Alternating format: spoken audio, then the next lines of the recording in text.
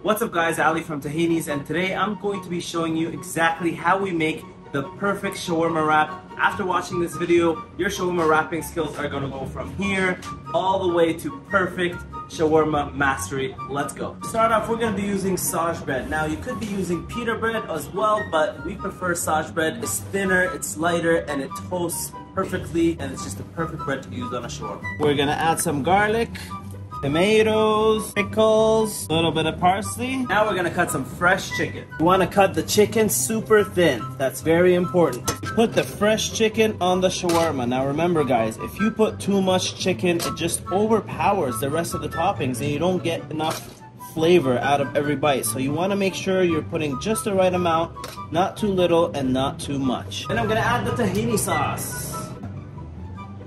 And of course, our signature habanero sauce. Now we wrap it. Now remember guys, wrapping is a crucial part in the perfect shawarma because if you wrap it too loosely, it just drips all over the place and it's not enjoyable to eat. So you wanna flip the Saj bread over and then you wanna make it tight, a little bit more tight. As you're wrapping it, you're even tightening it even more to get that perfect super tight shawarma wrap, which is just so enjoyable to eat. Take the shawarma and we dip it in the chicken fat that's underneath the shawarma spit. Then we toast it. Flip it and toast it again. Put it on the wrapper. Beautiful golden crispy chicken shawarma. Wrap it with the paper. Give it one twist.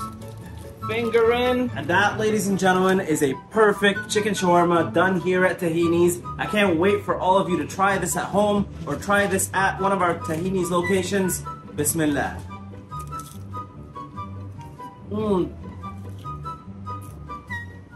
If you like what you saw, please smash that like button and subscribe to our channel where we will be giving more tips and tricks and just some entertaining content around our business and our culture. Till next time, take care.